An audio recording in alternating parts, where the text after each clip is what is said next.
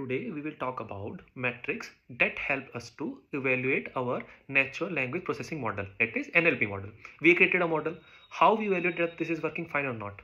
So basically, for classification we use confusion metrics. For regression we use mean square error, absolute error. So when it comes to NLP, there are two terms, ROUGE and BLEU.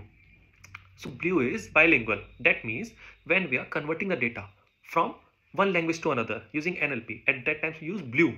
So BLEU works on n-gram, bigram, trigram, taking one word at a time, bigram taking two words at a time, trigram taking three words at a time. It penalizes if the translation is more than the actual translation.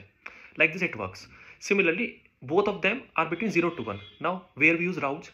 We use ROUGE when we are translating the data or we want description. For example, we provide the PDF to a model and we want description in 3 lines. Like you provided the resume and you want description 3 lines. At that time we use ROUGE.